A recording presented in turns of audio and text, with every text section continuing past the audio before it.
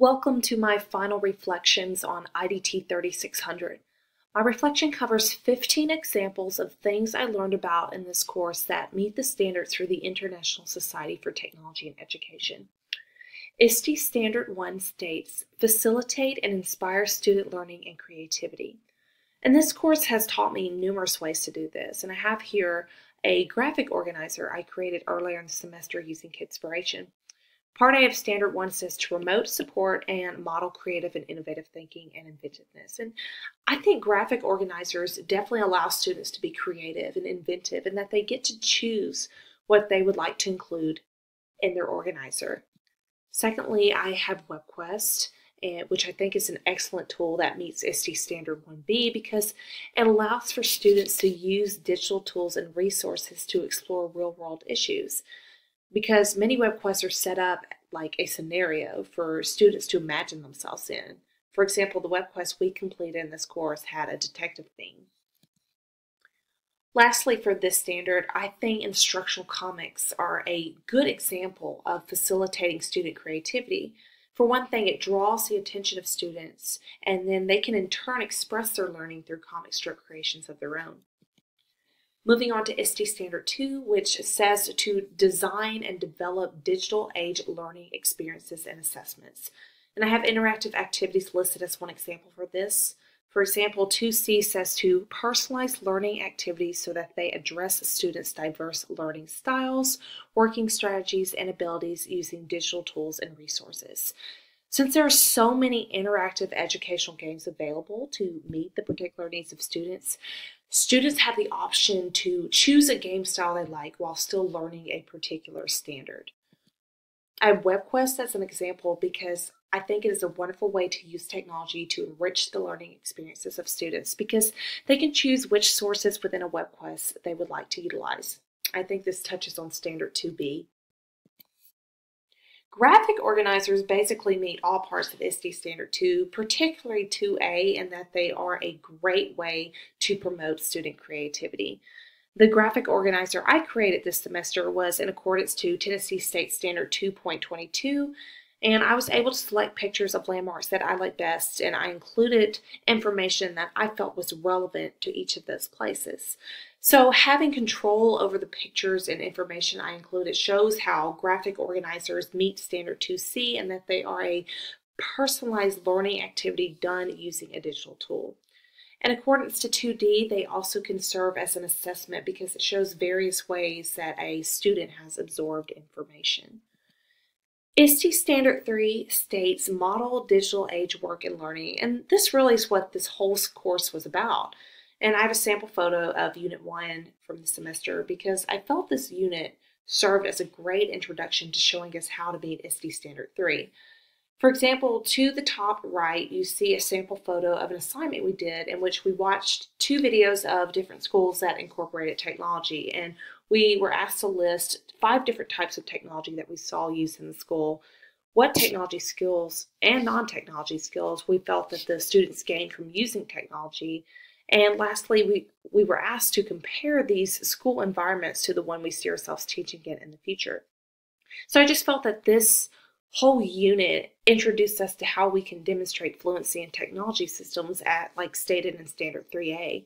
I saw that Mary Krog's Elementary in the first video had classroom pages, so that touches on 3C and that the teachers of the school were able to communicate information and ideas through the class page to the students and their parents. So that leads me to talk about Web 2.0 tools, which we learned are web-based tools that are free and allow for collaboration between users. And one of our assignments this semester was to compile a list of 5 Web 2.0 tools in which we included the name of the tool, its URL, a brief description of the tool, and ways it can be used by both the teacher and students, as well as some advantages of the tool. And then we created a Prezia on our favorite Web 2.0 tool, and I chose Digo. But anyway, Web 2.0 tools are just great ways to collaborate. So that addresses 3B as well as 3D of this standard. Lastly, for Standard 3, I have lecture capture, and we learned about various tools for doing this. Firstly, Vocaroo, which is an audio capture tool that allows for easy voice recording, and then Screencast-O-Matic and video editing.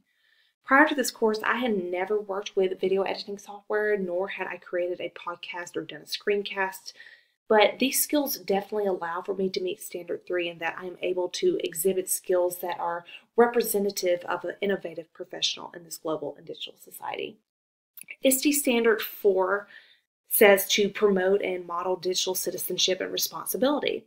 And I have WebQuest for one of my examples because I like how they allow for teachers to select all sources prior to having the student utilize them, because for one, the teacher has seen beforehand that all content is appropriate. Kids can easily run across inappropriate content when doing online research, and WebQuest sort of gives control to the teacher without taking the responsibility and independence from the student's own research. So that meets Standard 4A because I can advocate for and promote safe use of digital information using WebQuest. Additionally, WebQuest also have a teacher page for accrediting sources, so that allows for respect for copyright, intellectual property, and the appropriate documentation of sources as stated in 4A. I recalled our discussion from Unit 9 when I reviewed ISTE Standard 4 because in it we talked about how we would handle a situation in which a student is accessing inappropriate sites and what strategies we could use to prevent this type of off-task behavior. And several students brought up how there are various types of software that allow teachers to block certain sites. But of course, those aren't entirely reliable. And so we also talked about tools that allow teachers to directly monitor each student's computer screen to see exactly what they're on. And of course, a teacher can always walk around and monitor the class. But overall, we mainly talked about how rules, as well as the consequences for violating those rules, need to be clearly communicated to the class before the internet is used. So I just felt this discussion really helped us grow in a way where we can meet Standard 4A, as well as promote and model digital etiquette like stated in 4C. My last example for this standard is Web 2.0 tools, because the use of these tools will allow for me to model digital citizenship and responsibility so that my students can exhibit that same etiquette when they use digital tools. Lastly, we have ISTE Standard 5, which says engage in professional growth and leadership. And immediately I thought of Unit 11, in which we worked with coding. And in this unit, there were 3 documents included, and I have a sample photo of the document for Tennessee pictured here in the bottom right. And each of these documents contain a lot of statistics concerning computer science. And I found out that computer science is one of the most in-demand college degrees, yet only 8% of STEM graduates study it, and 75% of U.S. schools don't even offer computer science courses. These documents contained a checklist of things we can do to improve computer science education. So I really appreciated the inclusion of these documents in this course because I feel this knowledge will allow me to meet ISTE Standard 5. For example, I can address 5A by participating in raising awareness about incorporating computer science education into schools. And just raising awareness and taking action as laid out in the documents will allow for me to exhibit leadership, as mentioned in Standard 5B, because I would be taking initiative and getting computer science courses into our schools. I would address 5C as well, in that I would be making effective use of emerging digital tools, in this case coding, in support of student learning. Secondly, I feel that lecture capturing tools we learned about will definitely allow for me to engage in professional growth and leadership because I can directly express myself using these tools. And lastly, I wanted to mention the lesson planning we did this semester where we incorporated technology.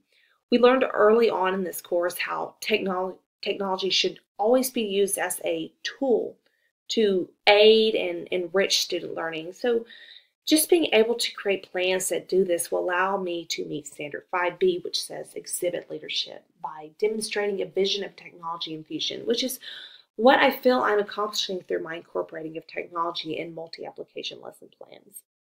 Additionally, I'm developing the leadership and technology skills of my students through these lessons and also making effective use of existing and emerging digital tools and resources in support of student learning as stated in 5C. So that concludes my final reflection, and I want to say thank you and that it has been a wonderful semester.